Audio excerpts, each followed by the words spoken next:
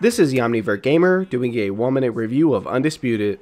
Boxing has to be one of my favorite sports, so finally getting another boxing game after all these years had me super excited. But for so many reasons, this just ain't it. I play these games for the career mode, so I can customize my character and work my way through the ranks. This game's career mode had a lot of potential, but it lacked any depth and progression.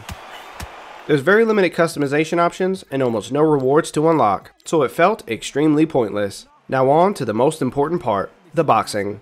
I can't tell you how broken and inconsistent this entire mechanic is. There's a huge problem with hits not registering, not just with you, but even your opponents. The animations are unintentionally goofy and the AI is very dumb. I just don't know what they were thinking here.